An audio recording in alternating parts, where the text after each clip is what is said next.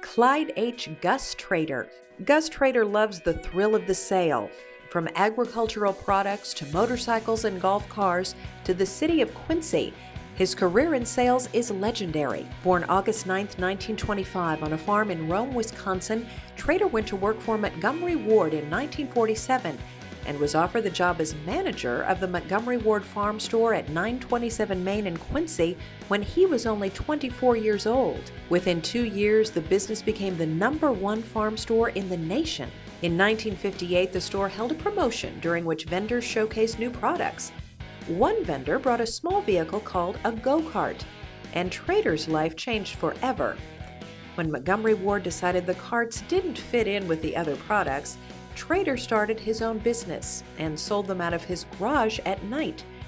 He also raced the vehicles on a track near Payson, Illinois. He always would bring about 6 carts and he'd win every class.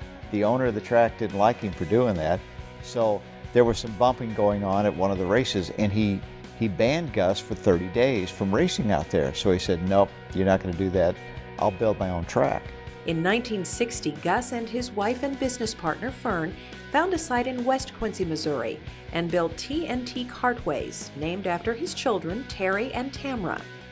It was the finest go-karting facility in the nation at the time. Professional drivers and local enthusiasts alike frequented the track. T&T was awarded the 1962 National Karting Championship, and 17 national events followed, with the last one held in 1994. When we started out, we weren't nowhere even competitive. We was lucky if we just made the races when we got to where we was at. But Gus stayed with us, and he said, "We'll do what we got to do to get better." And we stayed 3 years, and first thing you know, Terry was probably one of the best drivers in the nation, and it just went from there. Traeder's most well-known race, the Grand Prix of Karting, started as a unique activity for the Dogwood Festival in 1970. The beauty of South Park, the challenging track layout, and the number of spectators were unique to the sport. It was dubbed the best track layout in karting history.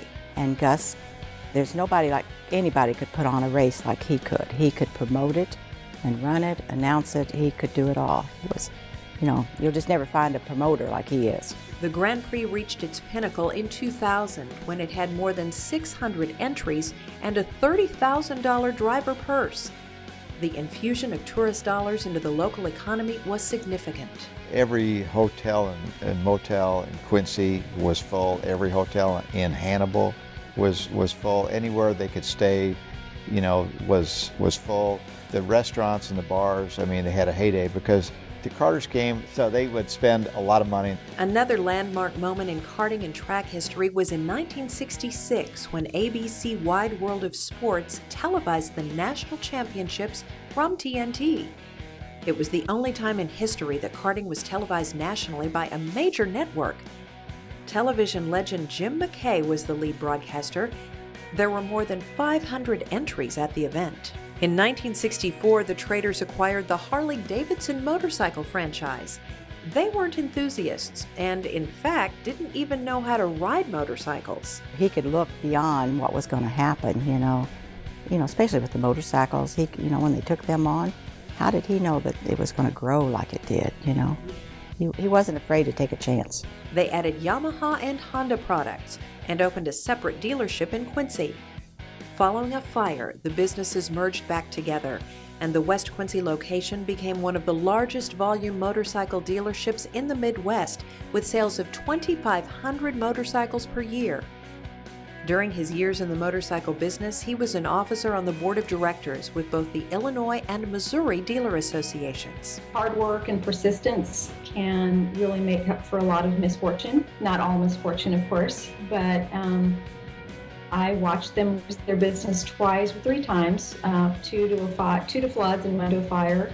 And there wasn't a question of, well, should we go on or should we quit? It was just, we just kept going. And so I could see that even when really bad things happen, you can often make up for it by just not stopping. Soon TNT added golf cars to its product line.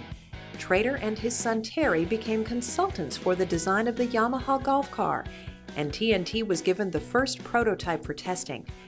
In 1977, TNT became the first Yamaha golf car distributor in the nation, and golf cars now are a major portion of the business. Traeder retired in 1995, and in 2007, his son moved the business to its current location at 930 Main.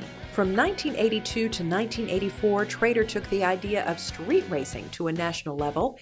He acquired the Professional Karting Association and held a national championship racing series in major venues like California, New York, and Florida.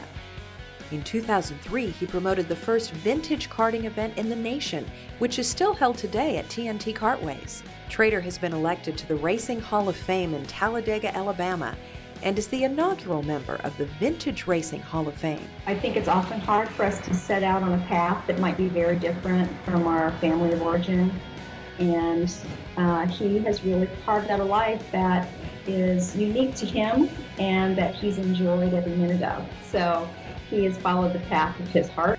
Traeder has been an active booster of the Quincy University and Quincy High School basketball programs. He has been inducted into the QHS Sports Hall of Fame. He is a golf enthusiast who plays many tournaments and is always looking for a game and a bet. He and Fern are retired and spend their winters in Florida.